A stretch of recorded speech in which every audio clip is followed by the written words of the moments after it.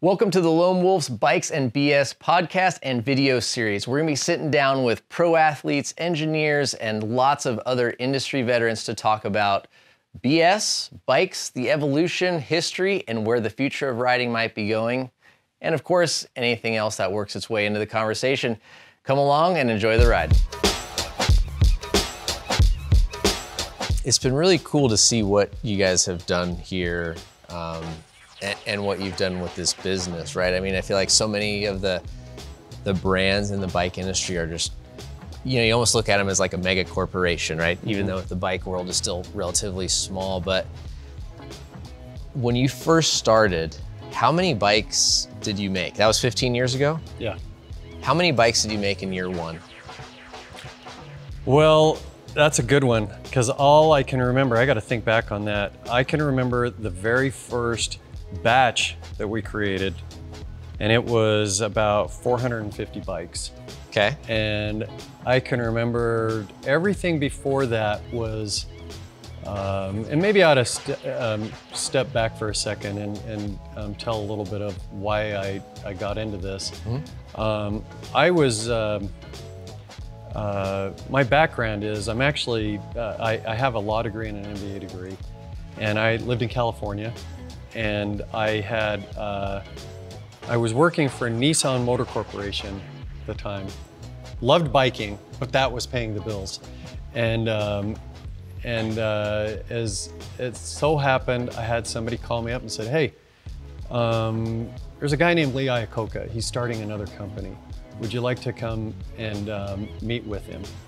And I said, yeah, sure, I'd love to meet with him. And I don't know if you know Lee Iacocca, but he was, just to give a little bit of background, he was chairman and CEO of Ford Motor Corporation. In fact, he got so kind of high up in Ford that even the Ford family apparently was a little bit nervous of him. And so he was famously fired from Ford. And he joined then Chrysler, who was on the verge of bankruptcy. And they had, he famously worked for $1 a year. And so he was able to turn Chrysler around. He's known for, by the way, he was credited with creating the Mustang, the minivan, and a lot of famous cars, that came out of there. And so anyway, he had retired from those. He was living in Southern California where I was at with Nissan. And he said, next thing you know, I found myself sitting across the desk from him and hearing what he was doing. And he was starting a new electric vehicle company. And this company was called EV Global Motors. And one of their first products was an electric bicycle. In fact, the name e-bike was actually trademarked by EV Global Motors. They released the patent years ago, but that was their trademark at the time. And so I was an attorney, businessman at Nissan. I'm sitting here listening to this this business icon, and I looked and I said, okay, I can see where I'm gonna go with this, but I don't know where I would be going with this. That kind of sounds interesting. I'm young, why don't I try it out? And so I ended up jumping and working with him in this company. And I started really in just a kind of a sales role in the company. And I think that's kind of where they're interested in me, is because I'd had experience of setting up dealer networks. And so we were going out setting up a bicycle dealership network.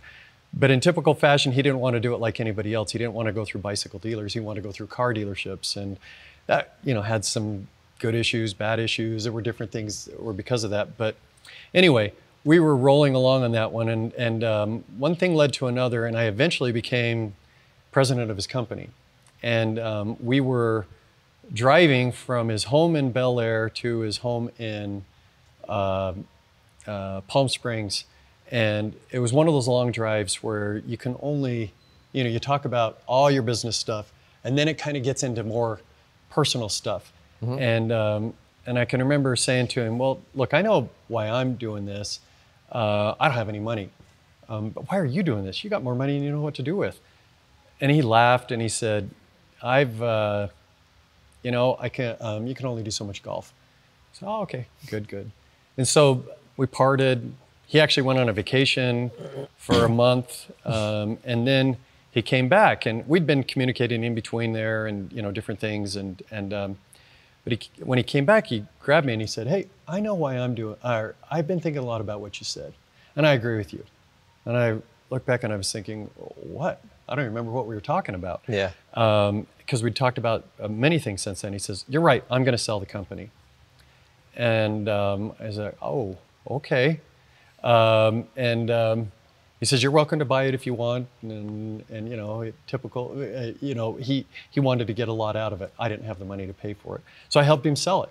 We found, there was one company back east that was very interested in us, but they, come to find out they really weren't interested in the company. They were more interested in us. And I said, well, that's a conflict of interest. I'm here on his dime. Ended up helping him sell the company to somebody else. And afterwards, you know, a few months later, we continued the conversation, and I ended up joining that company back in Washington, D.C. And it was fabulous. It was fun. We were going nonstop. I was traveling most of the year, and I was missing everything. I mean, soccer games, you know, baseball games, piano recitals, what you name it.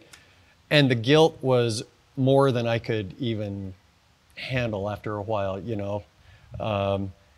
I was always going out to eat, different things, meetings all the time. And all I wanted when I got home, I can remember thinking was, man, I just want a peanut butter sandwich.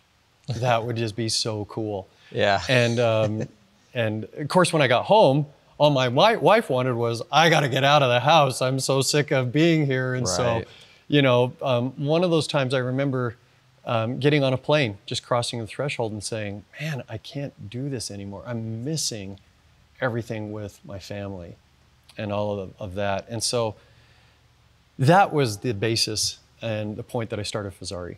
Okay.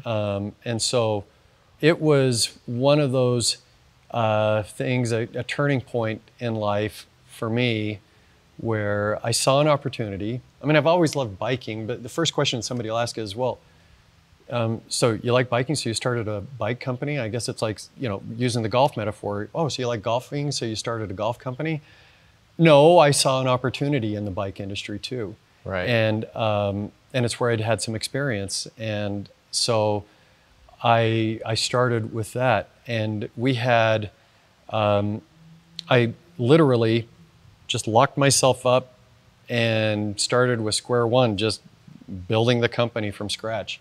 Whether it was designing the bikes, photographing the bikes, you know, and marketing, sales, but, you know, I mean, manufacturing them, all of those things. I mean, there's so many different aspects of it, even to the point of, with my legal background, writing the owner's manuals, you know. Yeah. So it was fun. It was exciting.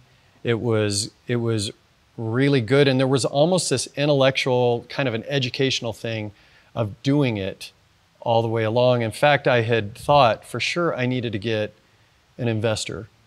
And so I'd written a business plan, and I had several people that were interested in it, surprising to me. And I was about ready to commit with one of them.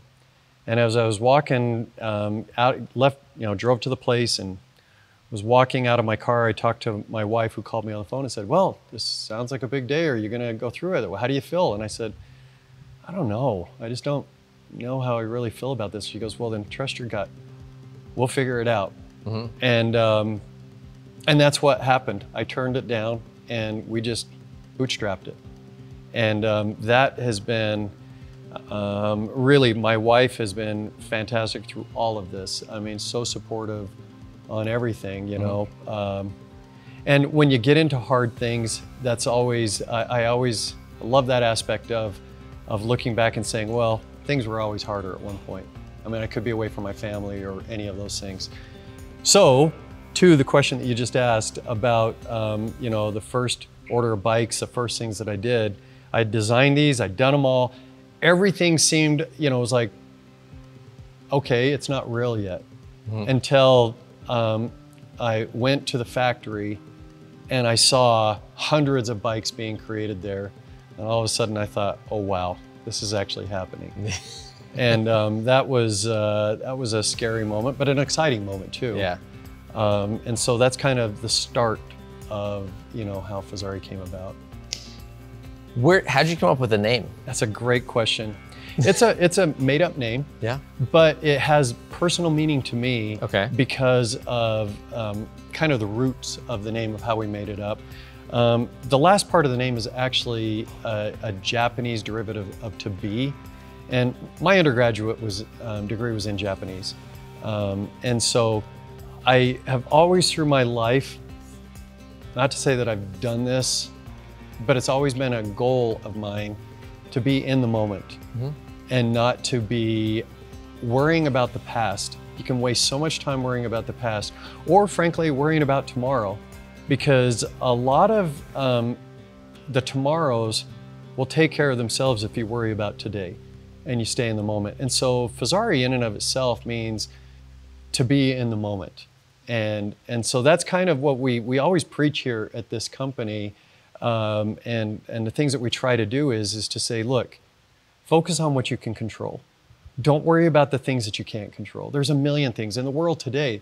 There's 1,000 things that you can get worried about. You know, we all can. And certainly we want to do whatever we can, but at the same time, worry about those things that you can control and do the best that you can in those. And that's kind of been the essence of it and, you know, foundation of the name. Very cool. And how did that first year in those 450 bikes move? So they went really well. Where did you sell them? So that's a great question. So as I was starting this company, I had a good friend that was actually a buyer. I had my ideas of how we were going to sell these. But a friend of mine called me and he said, and he was a buyer at Costco. And he said, hey, we'd be interested in getting some bikes. You know anybody, I know you are in the industry, anybody that would be willing to sell some bikes to us? And I said, well, as it so happens, I'm actually doing a line of them. Well, show me what you got and we can, you know, do it. And, or look at it is, you know, what they did. And so you know, we went back and forth a few times. And so we ended up selling that first batch through Costco. Okay. And we sold a lot through Costco. We didn't sell them in the store themselves. These were sold online and through road shows because they were, even at that, a lot of those bikes that were sold in Costco, you know, they're $200, $300, $400 bikes. And our entry-level bike was $650 up to $900. And so I think surprising to me and surprising to them, they both sold well. But I still couldn't sleep well at night. Okay. And one of the reasons was it's hard when you have one customer and you start thinking, man, what if this customer goes away, just calls me up tomorrow and says, we're done. Yeah. You know, and I just couldn't live with that. You know, I had to figure out ways to diversify a little bit. And so in my mind, I started saying, I got to get back to the dealer network. And we've got to start establishing a traditional model. But how do you compete against the big brands, these mega brands? How do you get shelf space out there? How do you get anybody to even look at you, you know? And so in my mind, I said, well, the way we're going to do it is we'll customize these things a little bit. We'll work on the fitting process because I had this habit, in fact, it's gotten even worse, of as I'll be going along, either riding my own bike or driving along someplace, and I'll look at people on bikes and say, man, that looks uncomfortable. Oh, that doesn't look right. Or, you know, and I thought, well, this is our in. We can fit a lot of these things better. Well, as I started pitching this to dealers, most of them started going, oh, that's a lot of work. You know, that even makes me just give pain in my neck even thinking about that. So I started to say, you know what? I'm going to prove the model. I'm going to see if it can work. And then after we get it to work, they'll come back to me and they'll start talking to me. And so that's kind of what we did, is we started with that, the kind of the custom setup aspect of it. And what was great is a lot of the customers, well, we sold a lot of bikes that way. And we started to diversify away from Costco and some of these things. And then the dealers started to come. And by the way, in those days, we were looked at as, what are you, fish or fowl? You know, nobody, it's kind of cool to say you sell direct now. But back then, no, you were, what? You were weird. You know, there's, I mean, it was hard to get brands at that point to talk to us, for example, you know, like suppliers. And so it was a hard slog, you know, to go through that, but we just kept persisting and doing it. Anyways, we started to grow more up, and as we were fleshing out the product line, it just became more and more apparent that it wasn't a fit to sell in Costco, you know, and so we ended that relationship, and we just started to develop the direct model. And as the dealers started to come, we kind of looked back and said, you know what, we can do this. We're gonna do this new way that we have figured out. You know, whatever avenue you take is gonna be hard. The critical thing is that you stick with it and that you really push through and you do the best that you can in that, you know, what you've chosen. And that's been a lot of what we've done with this model, is we've looked at the things that we can control and the things that we can't control, and we start to say, okay, how can we remove some of those barriers to maybe bring those in to where we can control those a little bit more. And so that's where we started with the 23-point custom setup, where we will take all the measurements for our customer and just build the bike to their specifications. And then that led to, well, if you're doing that, can you just custom build a bike for me? Yeah, we can do that. And so we started to custom build bikes for, you know, whatever a person wants. And then we've talked about, you know, the whole love it or return it guarantee. Just a lot of those things that we're you know, able to kind of remove those barriers and instill the confidence of somebody of, you know, that's in, you know, some other part of the country or some other part of the world, of how we're going to sell to them. And really it is about just establishing a relationship, however we do that with the customer. It seems like you know, there's a pretty deep story in just different avenues in that diversification and finding out who you guys are, who you're going to sell to, what's going to stand you apart from other brands. Were there moments in this cycle, right, where you were waking up at night stressed, unsure if you were going to be able to sell the bikes or make enough to keep the business going? Or were you always in a pretty solid growth pattern since you started? Great questions. Yes, there are always points that you'll wake up in the night and start to stress, you know, and I have, it's something that's been a lifelong thing for me. I'm an overachiever. I'm a perfectionist. I'm always trying to do the best possible that we can. And so we always talked about being profitable from day one. I wanted to create a sound company. We've done things a little bit different than is kind of the cool thing in the world today of, hey, bring on a ton of debt, a ton of investment, and then run at a negative for a long time until you get a huge market share, and then hopefully you get a buyout or some other thing, you know. And you know, our philosophy has always been, no, you know what, we're building this for the long haul. And it's always, in some ways it's felt disingenuous for me as representing the brand if we had some ulterior motive. You know, if somebody was looking to buy a bike from me and spending $5,000, and I mean, I would get the question in the very beginning, man, are you going to be around for me to service this bike in a year or 2 or 3 years? And I'd have to really go back and say, yeah, I'm going to be around. And, you know, there were a couple of times, there was one time in particular where I was just, I woke, I don't know what it was. It was probably, unfortunately, it was probably around in April when, you know, we're all doing our taxes. And it was one of those times where I was, and this was years ago, and I can remember looking at this and just kind of just throwing the papers up and going, what on earth am I doing here? I've wasted the best years of my life, is what I felt like at the time, you know? And you know, it ended up being a real turning point for me to go back in and refocus on it, because, you know, I couldn't just walk away from it. I couldn't quit. Yeah. I'm done. I'm out of here. You know, I had customers, I had obligations, I had, you know, everything. And so, you know, at that point, I kind of thought, well, you know what? Maybe I'm going to sell this company. But I got to pretty it up to sell it. And then come to find out that nobody, you know, people, if they wanted to buy it, they didn't really want to buy it. What they wanted to do is buy into it, you know. And there was a point along that line of where I just kind of was looking at it and saying, I had to make some critical decisions of, man, do I act as if the money is in the company or not? In the company or not? And we just acted, literally went forward as in, you know, faith of like, hey, we're acting as if it's all in. And that's how we did it. And so that was like a turning point when huge with turning point. that mental shift of saying, Yep. you know what you need to do now. We got to act Yep. like we can make it happen. Yep.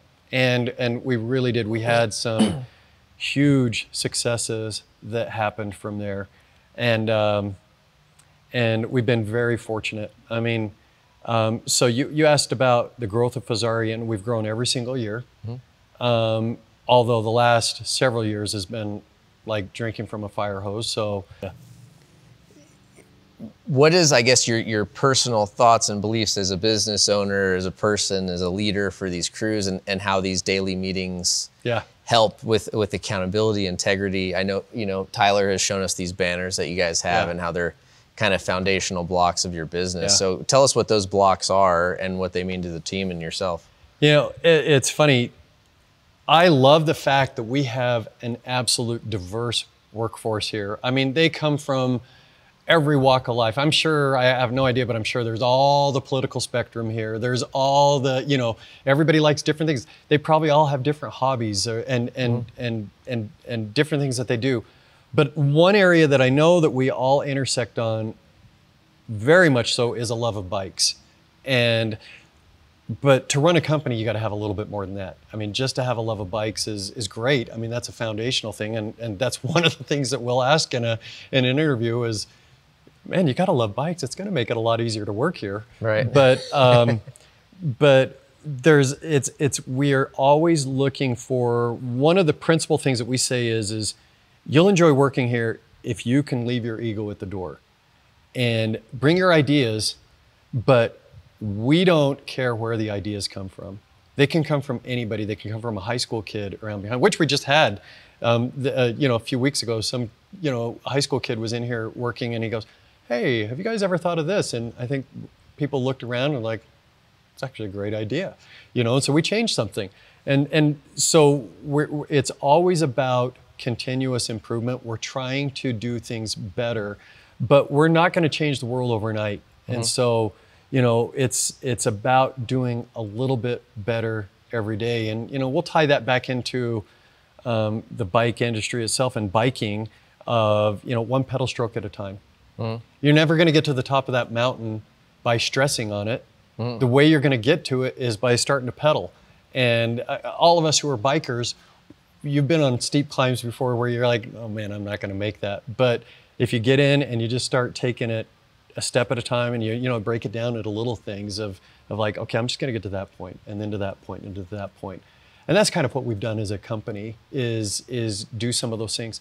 We are always trying to focus on the positive of everything we do. That doesn't mean that we're not looking at ways to improve, but if you go in, everybody can point out 1,000 things that you're doing wrong.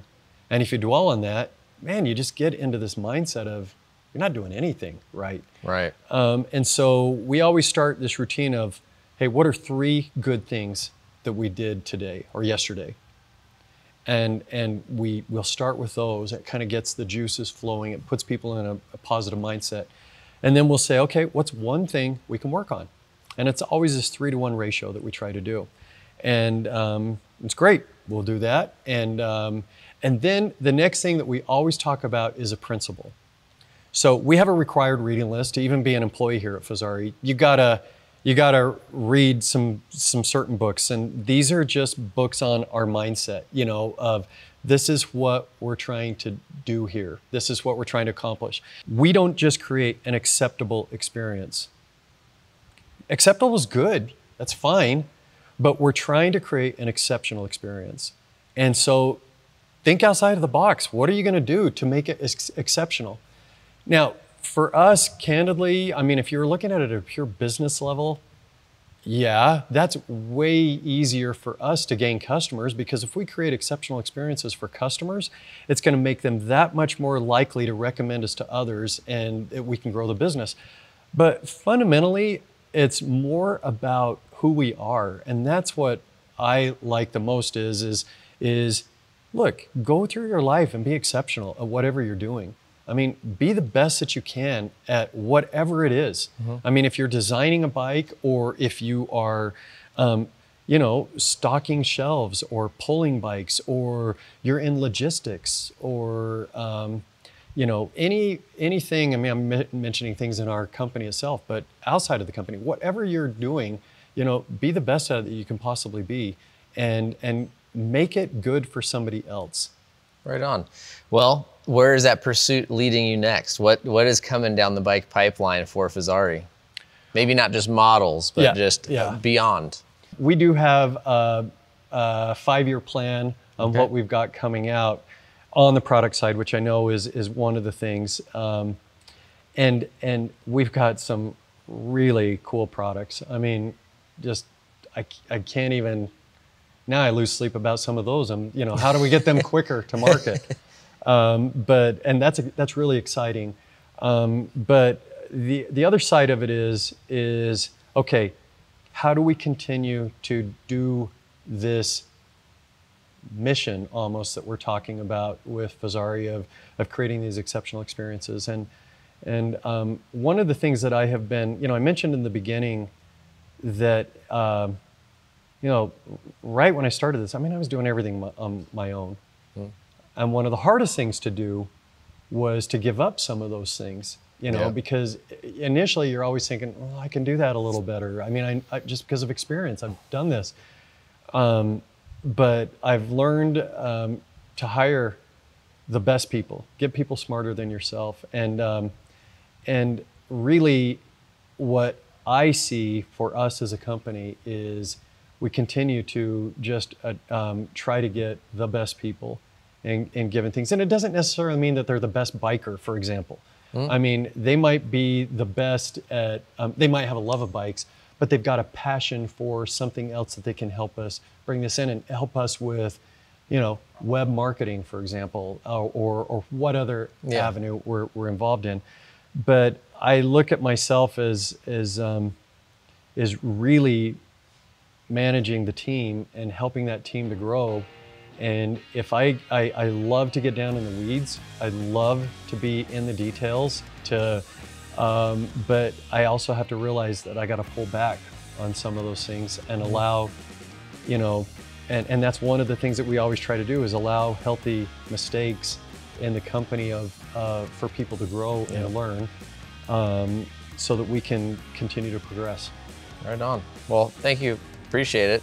I feel like I could sit here for another couple hours and pick your brain and try to learn a few things, but appreciate, you know, the hospitality and showing us around, and all the employees here seem to really enjoy working for the brand, and it seems like it's, like you said, more than just a bike brand, right? It's kind of part of the way of life and a passion that runs deep. So congrats on that, and look forward to seeing more cool stuff and bikes coming out.